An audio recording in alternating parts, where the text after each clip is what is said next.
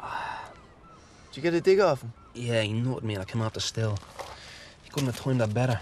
Now he feels all guilty, that's the good news. Well, what's the bad news? The bad news is I sold him a pup. Had to throw him a bone. Go on, who is it? Elmo and the cousin. How much is he paying for that? I kind of told him it's on the house. You're gonna do it yourself then? In episode 2, Elmo gives him a scapegoat, essentially. Or he gives Elmo the opportunity to give him a scapegoat. He says, look, it's not going to work for both these Elmos, so you're going to have to tell me where, you know, where's your cousin? How can I find him? How can I murder him?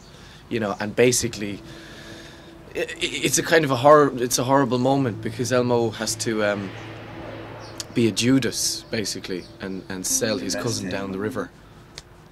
So, I mean, I suppose there is a redeeming sense there. I mean, he has no qualms, not no qualms about murdering somebody, but he knows that in this situation somebody has to get murdered, and if someone doesn't, you know, whoever hasn't performed their job is accountable. So I think just, you know, the buck can't be passed.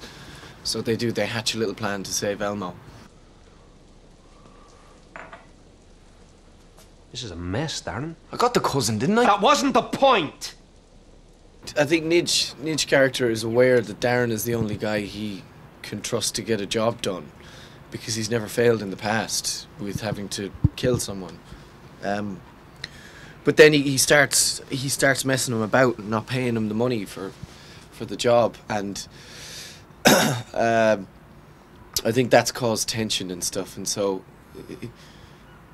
basically, you know, the pressure that Nidge is under causes huge tension in other parts of his life, and the relationship between Nidge and Darren becomes quite stressed and strained. Tommy cares about Debbie, I think, yeah. And Debbie is in love with Tommy, I believe. I think on France, for half he's into Debbie in a sort of a, you know, she's a prostitute, and I think he likes Debbie, but I think Debbie's just getting her money there, and I don't know, like, we'll see what happens. It could develop. Like, Peter Coonan's an incredible actor, so I would love to do more scenes of him and more work with him, but I really don't know what's going to happen. We'll have to see. Men are different from women. Women care about the feelings and the emotions and stuff, whereas men want to know, you know, was I better than him? Was he better than me? And Stuart deals with that in the script in a really nice way, really interesting. It's not love in a kind of genuine, pure way. I mean, the whole thing with Debbie always initiated for me. Like, of course, there was a sexual attraction, like, but it was primarily this sort of protective thing. You know, seeing how dangerous a figure John Boy was with her, and having empathy. Amazingly, sort of within this world that we all occupied, to have some level of empathy or concern for this person in the situation she was in. Obviously, everything is in a really bad place with Siobhan on the domestic front. So I suppose in some ways it's sort of it is sort of a release. It's away from that, but then at the same time it's problematic in itself. So it's just moving from one degree of dysfunction to another. I wanted to talk to you about Siobhan. Nidge's reaction to the rape of Siobhan and my like sort of my beating of him.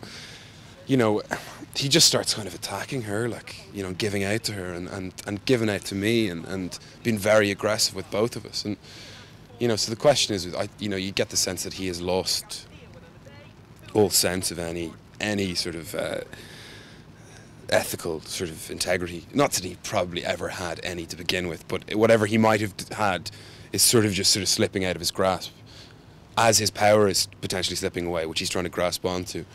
So I don't think we'd be going out for dinner together anytime soon. Do you know what I mean? Nidge, me old pal. You're after fading on me. You alright, buddy? What time is it? I'm for the early house, Nidge. You up for it? No. Better keep the head straight.